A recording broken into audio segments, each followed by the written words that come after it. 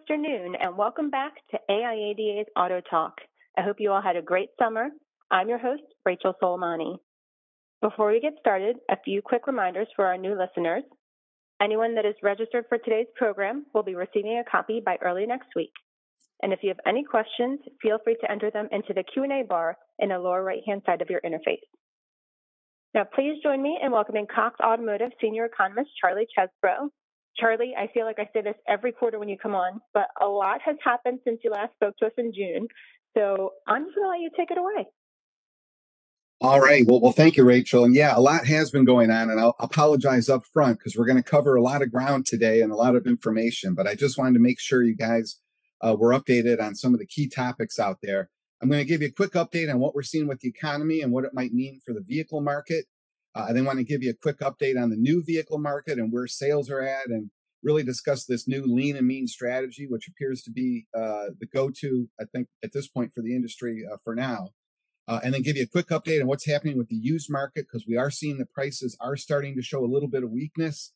So something to be aware of, but not be too concerned about just yet.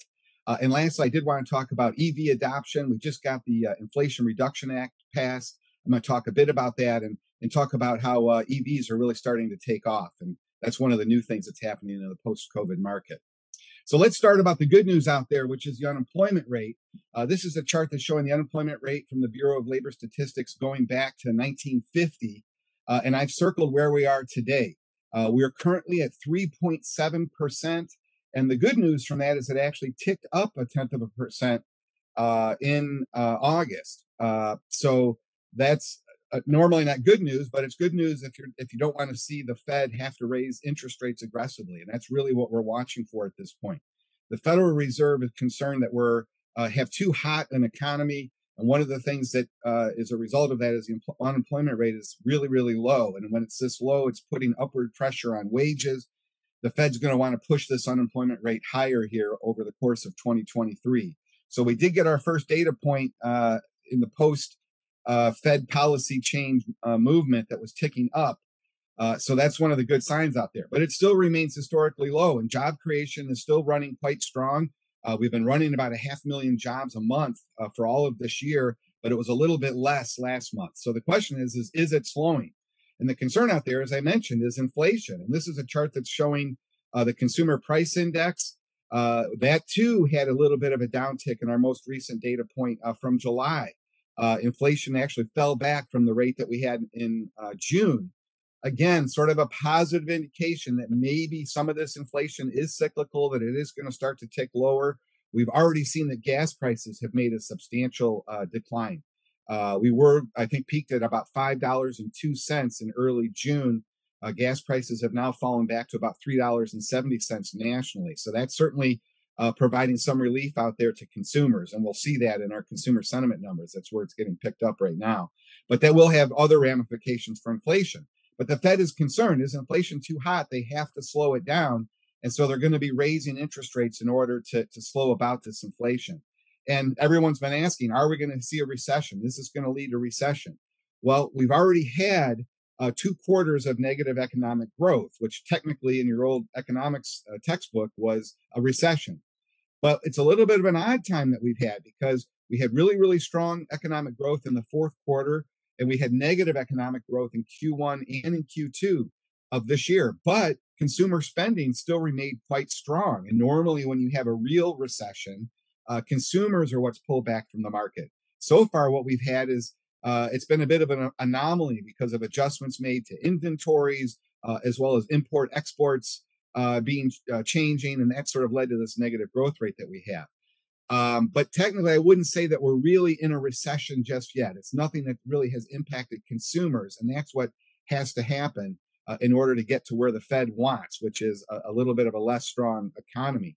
This is a chart that's showing the interest rate of the 10-year Treasury minus the 2-year Treasury. It used to be called the TED spread. But this is what Wall Street generally looks at when they want to gauge, do we have to worry about a recession? And what's happened here, I've highlighted in red, is that the near-term rates have gone higher than the longer-term rates. That means that in the economy, that investors are more worried, are going to demand a higher interest rate to lend you money over the short term than the long term. That's an environment that banks can't make money in. They can't lend long and try to make money short in that environment, and vice versa. So it's the volatility of these interest rates makes it very difficult, and banks pull back on lending.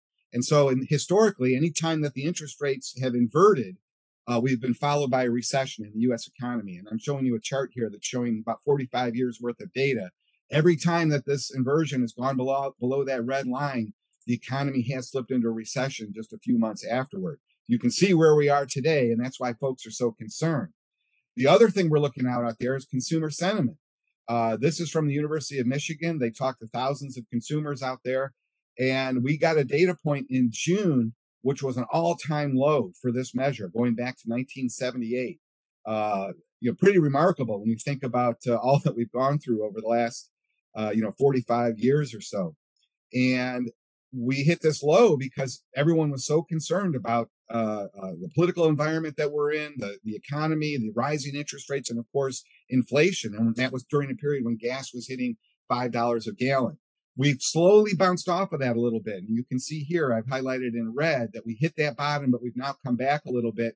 And that increase that we had in the most recent data points is all from gas prices falling lower. So people out there are still quite concerned, but the situation has improved just slightly. But this is going to weigh on consumers' demand for any vehicles out there, but certainly new vehicles. You're going to need to be confident and feel pretty secure about your own situation as well as the overall economy if you're going to take out a $30, $40, $50,000 auto loan to buy a new vehicle. And so this is all kind of suppressing that overall outlook in the economy, and it's certainly going to have implications for the vehicle market. As I've shown you guys before, the other thing I like to look at is the political sentiment out there, and I find this to kind of be the most useful measure. And it looks at that earlier line I just showed you of looking at overall consumer confidence, and it looks at the breakdown by political affiliation. And really the key point here is that we can see that prior to COVID hitting the economy, this is going back to February of 2020 on the far left here, we can see that Republican sentiment out there was 47 points higher than Democrats. Then we had the election, and now we've had COVID and everything else. And you can see where we are today on the far right, that now we have Republicans 34 points lower than where Democrats are. So they view the economy in a much more precarious situation than even Democrats. But I will say, if there's one thing we can say about President Biden, on the far left, we can see that everybody is below 100, which is sort of the neutral outlook. So everybody's pretty pessimistic out there. So I will say that at least Americans are united on this topic, that everybody agrees things are looking pretty tough out there right now. But I will say we haven't really seen much of that spill over into the automotive market just yet. But we are starting to see some early signals out there that you should be aware of. And one of them that I'm looking at here is delinquency rates. This is folks that are 60 plus days or more delinquent on their auto loans. And we've got two lines here. One is all people, and then in red is the percent of folks that are delinquent, that are subprime borrowers. And the key takeaways here, I think, are one is that delinquency rates in general still look fairly normal. They haven't taken off in this environment. But as you can see on the far right, we are starting to see that subprime delinquency rates are starting to rise. And in fact, it hit record levels. So on the outskirts of the vehicle market, the folks that are subprime borrowers out there, they are starting to feel some of the heat. And so delinquency rates are starting to tick up a little bit, kind of the first indication that we're seeing out there. The other thing that we have to watch for is, will these rising interest rates and the slowing economy have implications for whether banks will want to lend to the automotive industry? And that's going to be an important factor. Is credit being made available? Are loans being made available to auto borrowers out there? And so far, what we can see is, yes, they are still making credit available, that lending remains strong. On the far left, on the far right here, this is showing by different credit scores what the total amount of lending was done each quarter. By the Federal Reserve Bank captures this, and this is in billions of dollars. And the key takeaway here is that in the second quarter, the lending to automotive was actually down just a little bit on a year-over-year basis, but it was up 13% from where it was in the first quarter. So it still remains quite strong. The other key takeaway here is the red line. That is the percent of the loans out there that are being made to subprime. And this is where I think it's an important aspect of the market that we have today. You can see that the subprime share remains historically relatively low. You can see on the right, or excuse me, on the left here, when that red line went quite high, that was during the 2007-2008 financial crisis. And we had a lot of lending being done for subprime borrowers. We're not in that situation today. They have already left the market. There isn't a lot of lending there. So these higher interest rates are starting to have an impact on subprime borrowers, but they're not as large a portion of the new vehicle market. So it's not as concerning as it might be otherwise. And that's one of the interesting things that we're seeing out there in the new vehicle market. The composition of who is buying vehicles has changed dramatically. It's new vehicles. And this is a chart that help us look at that. This is from our dealer track point of sale data, where we capture information on transaction prices and interest rate, down payment, all of that information. And we're able to measure what is the average interest rate that folks have been signing up for when they buy a vehicle. And we can see that in 2019 and early 2020, the average interest rate was around 6%. But then COVID hit in March of 2020, and the average interest rate fell dramatically. Now, part of this was a little bit of subvention done by some of the manufacturers, a little bit more rate cutting, but the vast majority of this move was the fact that people who were of higher, of lower credit worthiness, had lower FICO scores, people who would pay a higher interest rate left the new vehicle market. So all that remained were people of higher credit quality, higher incomes, and as a result, they qualify for a better interest rate. So we saw the actual contract interest rate of the new vehicle market fall to around 4.5%, and it remained at this level all through the COVID crisis. And that's really reflecting that we have a very sound, strong credit quality, high income buyer in the new vehicle market today. But now you can see in the most recent data months that the average interest rate is starting to increase. This is not because we're starting to get more lower income, lower FICO score people into the new vehicle market. It's that the interest rate that people are being offered is now starting to rise, that there is no escape from these higher interest rates. And so that's leading that the whole market is now looking at higher rates. And so this is going to have an impact on monthly payments, somewhere in the ballpark of $50 a month if interest rates go higher. And at this point, the Fed has already had two interest rate increases this year in June and July. They're expected to do another 3/4 point interest rate increase later this month in September. And there's expected to be another either half point or more in November and December. So there are more rates coming this year. The question is what happens in 2023. There's a lot of talk on Wall Street that they've gone too fast, that they're going to raise them too much, that they're going to have to start cutting next year. There's a lot of scuttlebutt about that, but that's kind of where we're at. But in terms of where the impact is right now, it is starting to hit the new vehicle market and what people are paying for.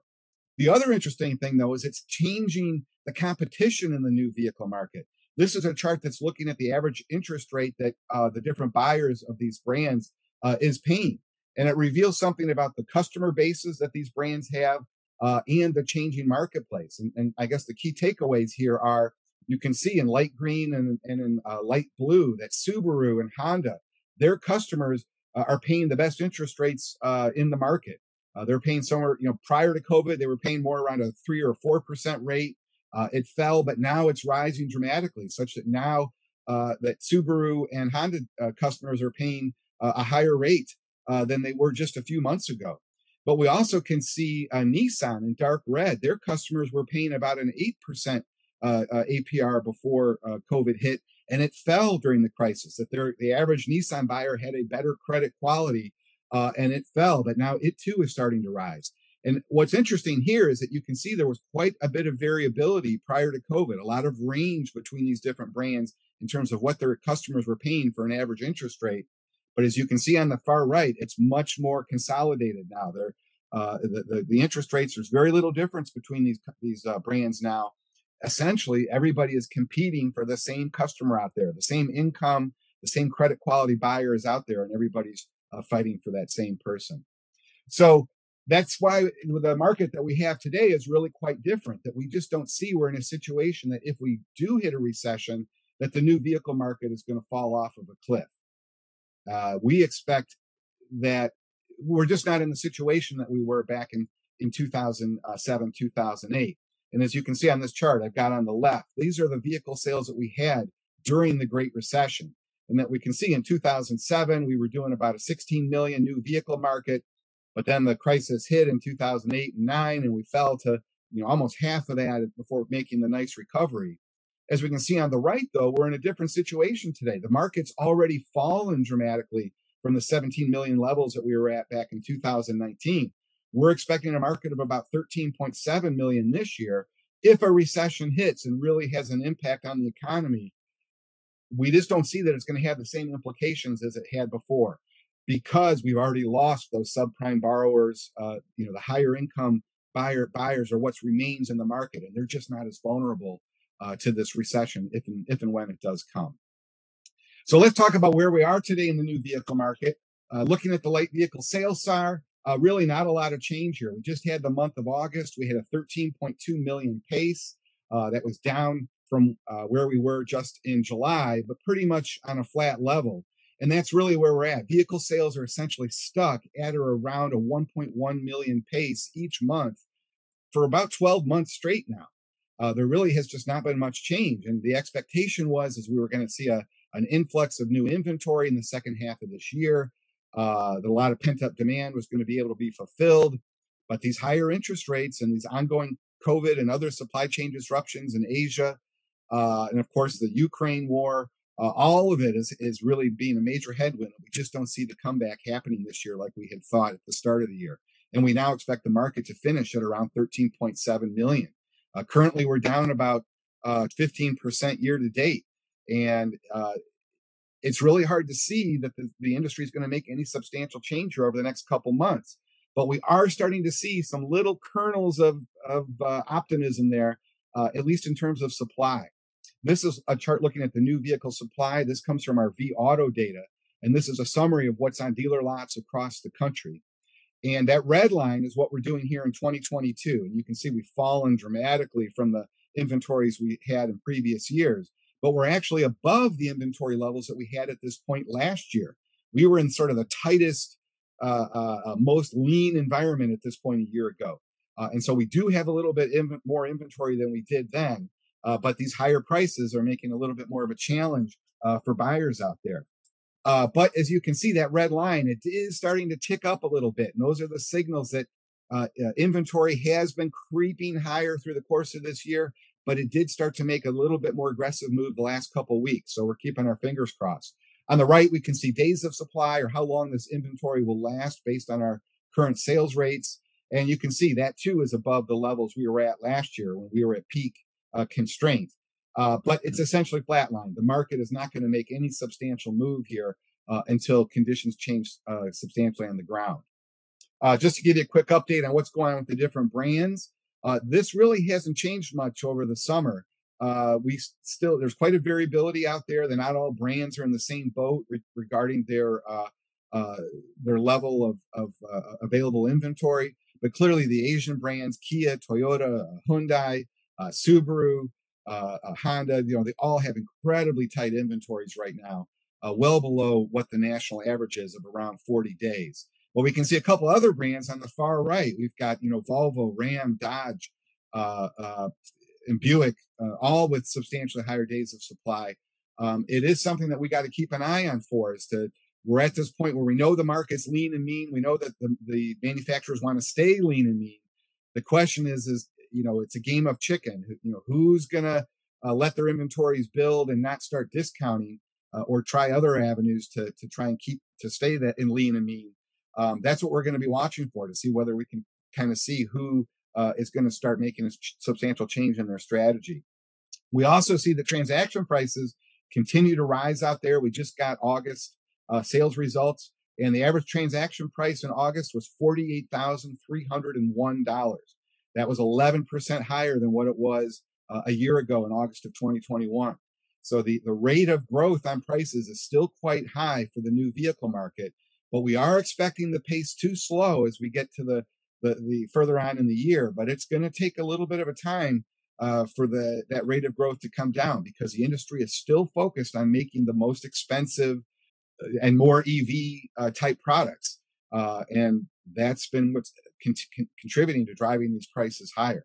So we'll talk about inflation when it gets to the used vehicle market, but it's still going on here in the new vehicle market. And all of it is still creating this seller's market. We expect the seller's market to continue through 2022 and into 2023, where there is not going to be a lot of discounting, and there's not going to be a lot of available inventory that dealers are going to be forced to negotiate with you.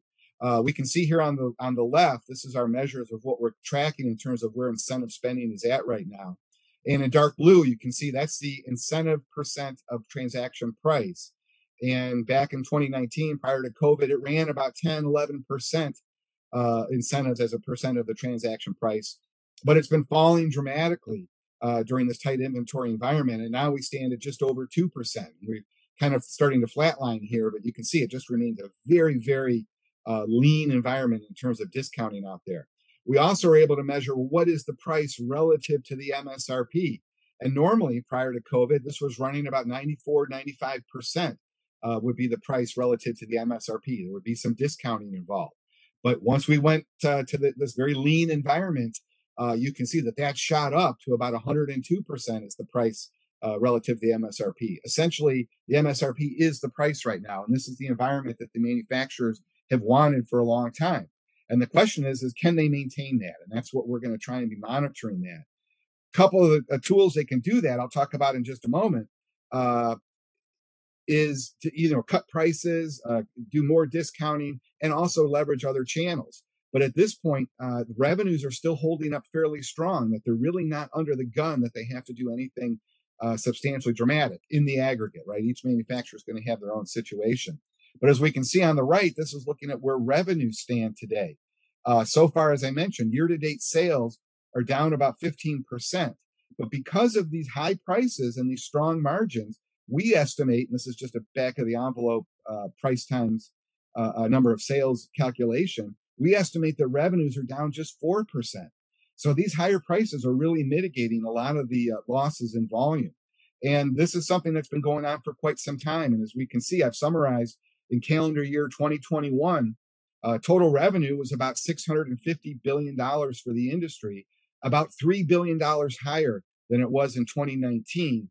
And yet we sold almost 2 million fewer vehicles last year, but yet made more money. So that's kind of the situation we're in, this lean and mean environment. And the industry is going to want to try and keep it going. And how are they going to do that? Well, one is incentives. Can they stay lean on the incentives? And this is a chart, and I'm kind of playing around with a few things. I welcome any comments if you guys have, if you have any other ideas. But I'm trying to capture, how are incentives changing? What are we seeing out there? So I looked at what was the incentive percent of transaction price for these different brands back in January of this year, and then what was it in April, July, and August, and just see if we can identify any kind of trends through the course of this year. And you can see that clearly everybody has lowered their incentives. Well, for the most part, almost everybody, from where it was in January. The one exception is you can see that Ram Trucks has actually increased their incentives a little bit. Oh, excuse me. And so that's something we saw, that they do have quite a bit of inventory. So that's not surprising. But for some of the other brands, you can see that almost everybody remains relatively low compared to where they were in January. But compared to where they were in July, we are starting to see a couple upticks. Jeep and Ford were ticking a little bit higher. We can see that also Mercedes, just a hair, maybe ticking up a little bit higher, as well as Nissan. So this is a metric to watch here going forward, is as the inventories rebuild, as these interest rates go higher, do we start to see these bars start to go higher as well? Is more discounting going to be necessary for these different manufacturers in order to keep their sales going and also to keep market share? The other thing we're going to be watching closely is the different sales channels. We know that the industry has changed dramatically in terms of the share of the market that these channels have been taking in the post-COVID market. In the lease market here on the left, you can see that lease share has fallen dramatically. It's down to about 16, 17% year to date. We have a little bit of a delay on this data. I only have through June. But you can see it's fallen dramatically, almost half of what it was just in 2019. So the amount of leasing that's going out there is down substantially. That's something that the industry can turn on rather quickly if they want to really rejuvenate sales. They need to make some quick sales. They can always get heavy subvention on lease offers, but they haven't done it yet. They've really pulled back. So that's something we're going to be watching to see whether they do that. The other channel that they could start to leverage would be fleet activity. And that's what I have on the right. And we can see that fleet sales fell dramatically during the COVID crisis and still remains well below sort of industry norms. Currently, year to date, we're looking at about fleet share of about 14%. A lot of the rental car industry has been buying in the used market because they've been having a difficult time getting new supply. So these are two channels that could change quickly if the industry decides that there's too much inventory building on dealer lots and they want to start rejuvenating sales. The other thing just to keep in mind is that the fact that the industry has pulled back so heavily on these two channels means that the future supply of used vehicles is going to be under threat. So any concerns that we have about prices maybe coming down, just keep in mind that we already know that the number of off-lease vehicles and fleet vehicles that could be coming to the used market is going to be substantially lower here in coming years. So the other thing, I just wanted to give you an update of what we're hearing from dealers out there. We do the dealer sentiment index each quarter. You guys probably get surveyed at some point. And we asked a number of questions, but I pulled out just a couple I thought were interesting. Is how would you describe the current market for vehicles in the area where you operate? And in the second quarter, we can see on the far right that franchise dealers actually had an uptick. They say that essentially the sentiment out there is holding its own or actually doing a little bit better. But you can see that independent dealers has fallen, and that takes down the overall average, is a tick down. We're still above 50, which is sort of our optimistic, pessimistic threshold. But you can clearly see that the trend is starting to head lower in terms of what is the dealer sentiment out there. And then we ask, what do you expect from the market for vehicles in your area 3 months from now? And you can see on the far right that franchise dealers are a little bit more pessimistic. They're still optimistic in general, but less so from where they were just in the first quarter.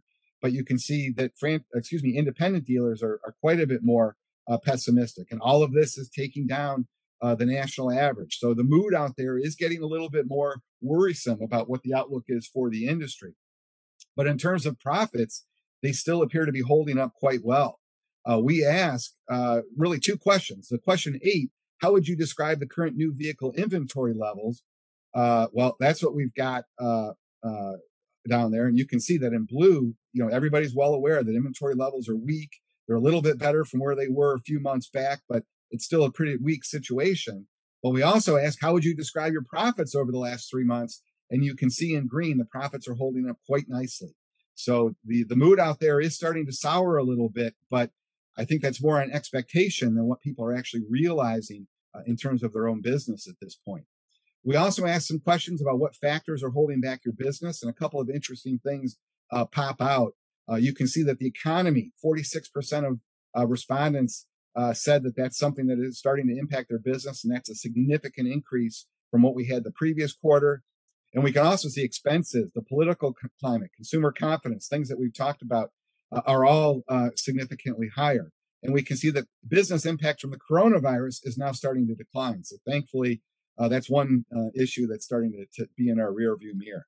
But clearly, the rising interest rates as well as concerns about the economy are starting to weigh on what dealers are thinking out there. So let's give a quick update of what's happening with the used vehicle market. And the situation there, too, has not changed very much, at least in terms of supply and demand. Right now, I'm showing you on the left, this is available supply. And you can see we're running around 2.5 million used vehicles out there. We're running about 9% higher than what we had this week last year. So there is quite a few vehicles out there. But because we have these higher price points and a little bit less demand out there, we don't have all the consumers running around with their $1,400 stimulus checks like we had in the spring of last year.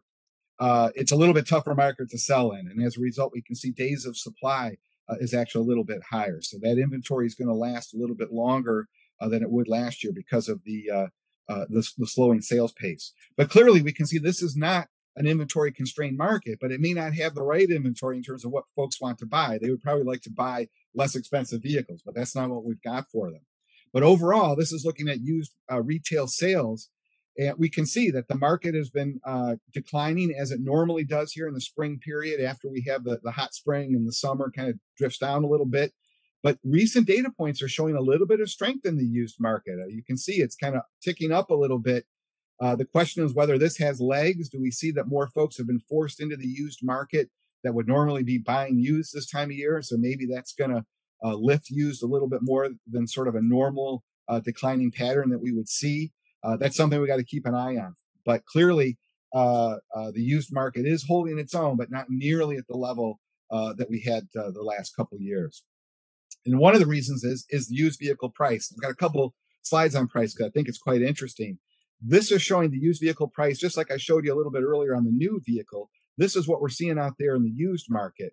And I think it's very interesting. We can see in gray there, that was 2019. Normally, the average used price was around $19,000. There was a little bit of about a 1% or 1.5% inflation to that. So it kind of creeped higher through the course of the year. But you can see in light blue in 2020, when we saw that inventory levels started to get thin on the used vehicle side, prices started to rise. And then when the supply crunch hit us last year in the new vehicle market, in dark blue, you can see that used prices really took off. And that's where we are today. So far this year in red, you can see that used vehicle prices are essentially flatlined again. We've already had our big shift to a new level. We now see that prices are going to start to return to more normal pricing patterns. So we don't expect to see this rate of growth continue. And in fact, the rate of growth has been gradually declining over the course of the summer. By the time we get to year's end, it's very possible that that red line may even be a little bit below the dark blue line. On a year-over-year basis, we may find that some of the prices have to give back a little bit because we had such a massive increase last year. That's one of the things we'll be keeping an eye on. But we can see on the left here, this is just the average price over the last 2 years, how quickly it's risen and how it's flatlined. And on the right, this is showing the year-over-year change in that line. And this is where when the Federal Reserve Chairman was talking about a lot of the inflation was cyclical out there. Well, this is a perfect example of that. Once we get past the year anniversary of when prices really started to shift higher, you can see that the rate of growth starts to come down. And so now we've fallen dramatically from about 28% year-over-year price increases just a few months ago to now we're below 10%. And they're likely to continue to fall further. And we're also seeing that prices at auction are starting to decline. The Manheim Index has been falling. I think for 7 of the last 8 months, it's been ticking lower, but it was at a normally high peak. So it's really not surprising to see it pull back a little bit. What this chart is showing is the normal depreciation of about a 3-year-old vehicle at auction. It essentially, and through the course of the year. So it starts the year at 100% of its value. And then by week 52, it falls to generally about 90% of its value. It loses about 10% or so of its value over the course of the year. What you can see last year in that 2021 at the very top, we just violated all of our normal pricing rules. That the vehicles were appreciating at auction. They were just going up much higher. Really just crazy stuff was going on at auction. What we can see in dark red, the red that I've highlighted here, is that we're kind of returning to more normal pricing patterns. Yes, prices are starting to depreciate a little bit more than they normally do, but it more or less kind of falls more into normal pricing patterns. And that's, again, what we're expecting, that as the dust settles here, as we see the inventory situation improve, we're going to start to see all of these pricing metrics return to more normal patterns. So lastly, I just want to finish up talking about EV adoption, because this has been a hot topic, I'm sure, for everybody. And it's only going to get hotter, I can say, through the course of this year. This is a chart that's showing all alternatives. So it's including EVs and hybrids. And then I've actually pulled out just EVs only, just so you can see them. But what we can see is that hybrid EV share has really just been taking off. Last year, it was about 9.8% of the market. So far, year to date, this year, it's 12.4% of the market. So it's really been rising rapidly. And it's not just Tesla, it's alternatives as well. Alternatives in general, hybrids, even traditional hybrids like a Prius or plug-in hybrids, they've been selling quite well in this environment. And part of it is the manufacturers have been making those vehicles. They have a higher price point. They know that the consumers for them are generally higher incomes, so they've been getting some favorite treatment from the manufacturers themselves. But all of that has been leading to a rising share of alternative vehicles. And that's likely to continue once we get this Inflation Reduction Act, all the implications of it to hit the market. President Biden signed this into effect just a couple of weeks ago. And although it's called the Inflation Reduction Act, it actually had a huge portion that was focused solely on the EV market, and is really trying to change the future of how EVs are manufactured, where batteries are manufactured, and is trying to stimulate demand from consumers. It's a very complicated bill. I could probably spend a whole hour just talking about that, and I'm no expert on it. But I did pull out a few things that I think are worthwhile for folks to know. Um, the key takeaways here: to qualify for this, it has to be a vehicle assembled in North America. So imported EVs are not going to qualify for this. They also eliminated the tax credit cap. So GM and Toyota and Tesla, which had hit that cap, that's going to be removed come January 1st. So they're going to be able to start qualifying for any of these credits again. The tax credit that's going to go into effect is $7,500 potentially. You get $3,550 from if the battery is made using critical components that qualify. And you also can get $3,550 for the battery itself where it's manufactured. And again, it gets quite complicated, but the minerals have to come from countries that are in a free trade agreement with the U.S. You need about 40% of those minerals to come from those countries, and that percentage is going to go higher. And as well as the assembly, 40% in the U.S. now, it's going to be rising such that everything's got to be made in the U.S. And all of the materials have to come from friendly countries, essentially. So it's going to get quite complicated, but it's going to be something the manufacturers are really going to have to pay attention to make sure that their vehicles qualify for this. There's also a price cap on it. SUVs and pickups and vans that are priced above $80,000 will not qualify. And only sedans and hatchbacks under $55,000 are going to qualify. So that's going to leave out a lot of the leading vehicles out there. A lot of Tesla products are not going to qualify for this. And there's also buyer income caps. For a new vehicle, you can't be making more than $300,000 as a joint filer, all the way down to $150,000 as a single filer. So there are income caps with the uber wealthy are not going to be able to qualify for these credits. And something new in this bill is it's going to be available for used vehicles. And this, again, is kind of tricky, but it's going to be something you dealers are going to want to be aware of, that there is going to be a $4,000 credit available for lower. Well, it is income constrained. So if you have $150,000 or more as a joint filer, you won't qualify. It goes all the way down up to a $75,000 for a single filer. So the used vehicle tax credit can be up to $4,000. But a couple of things to know about it. One, you can't have already gotten the tax credit as a new vehicle. It's a one-time deal. So it has to be those vehicles that didn't get it on the new side that can qualify for it on the used side. And you have to own the vehicle for 2 years. So you can't flip these vehicles. And it has to go to an end consumer. A dealer can't buy these vehicles and get these credits. So that's one of the things to be aware of. And again, I'm no expert on this, but I do think in order to qualify for these credits and to get them from the government, the dealer has to be registered with the Department of Transportation for eligibility in order to be someone who can be approved to give out these credits. So it's all coming. It's going to be complicated, but I think the key takeaway is the immediate impact is not going to be too much.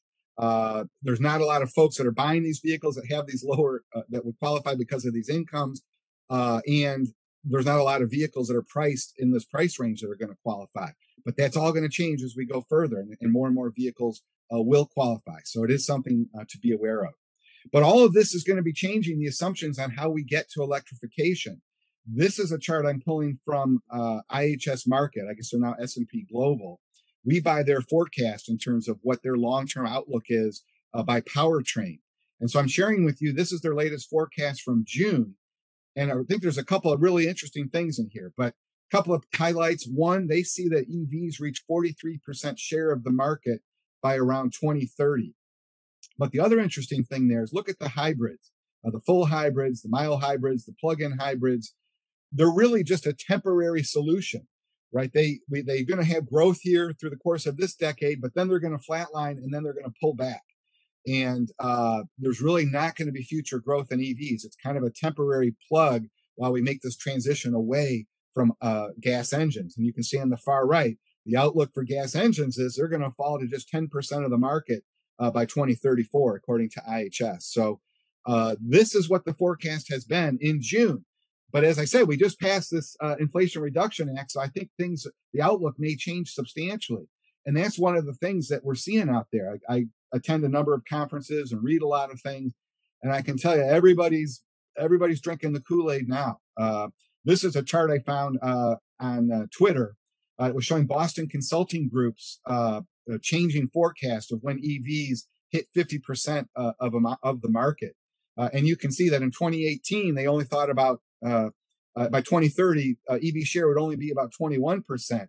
But you can see it's been rising rapidly over the last 4 years. And their most recent projection is now 53% by 2030. So the consensus thinking out there is that EVs are coming and they're going to come much more rapidly.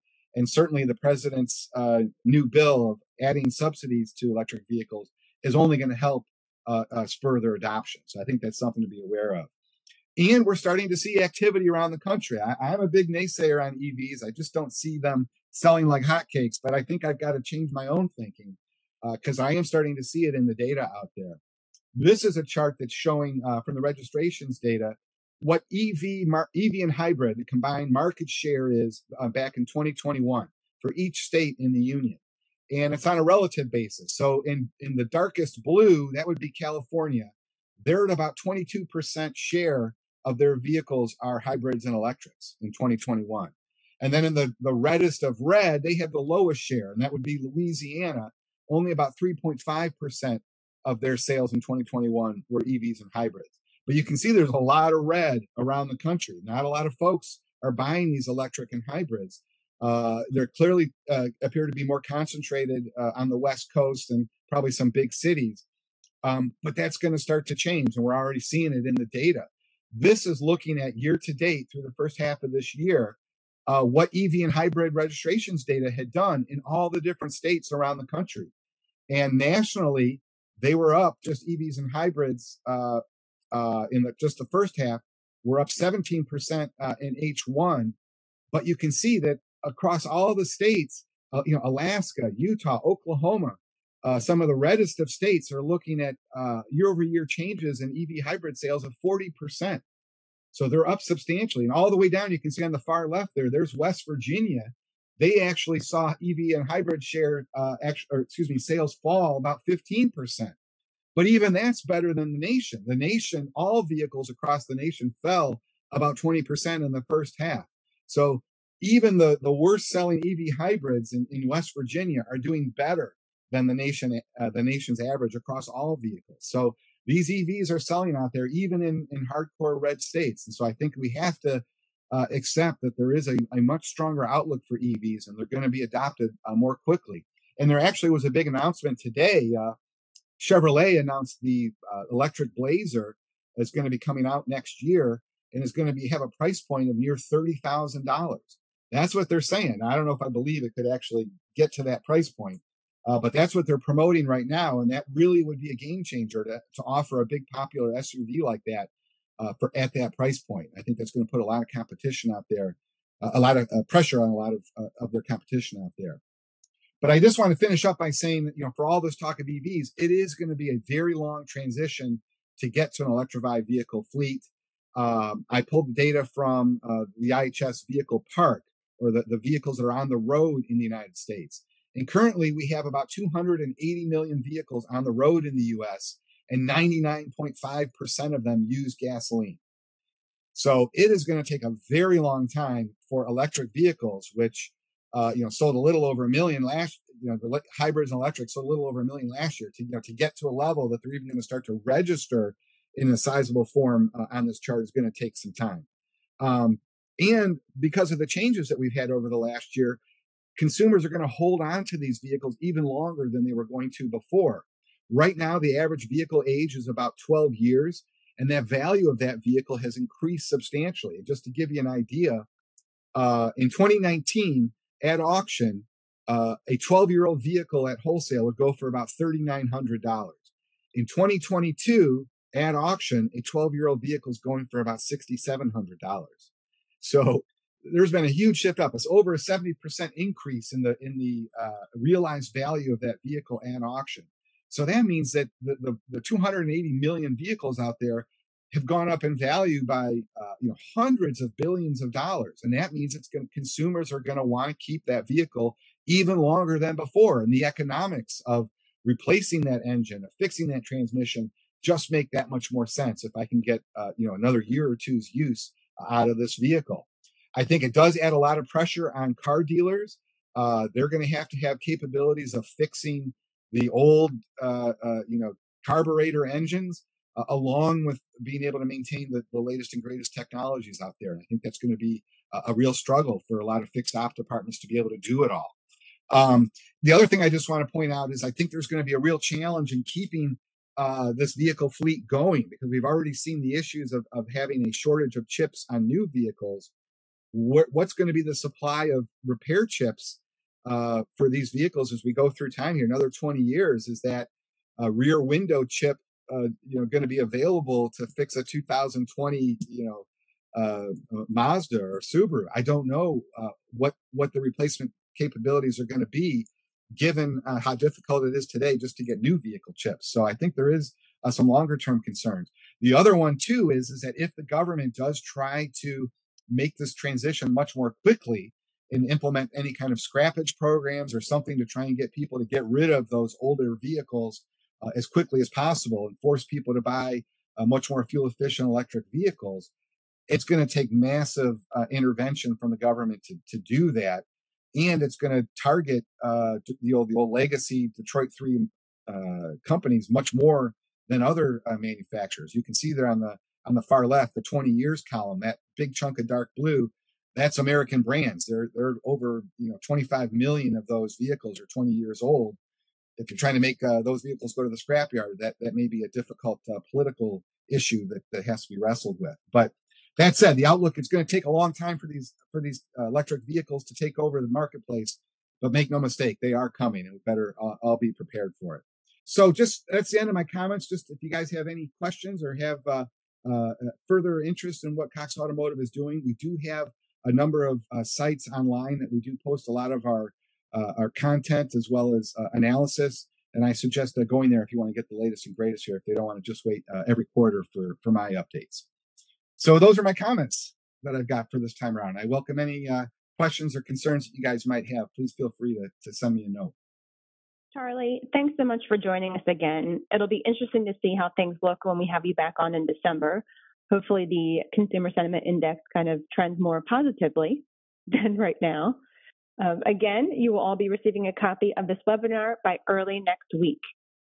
To those on the line, meet me back here this Tuesday, September 13th at 2 p.m. Eastern as Aaron Kerrigan of Kerrigan Advisors answers the question, are blue sky values peaking? For more information about AIADA, visit AIADA.org. Thanks for tuning in and have a great day, everyone.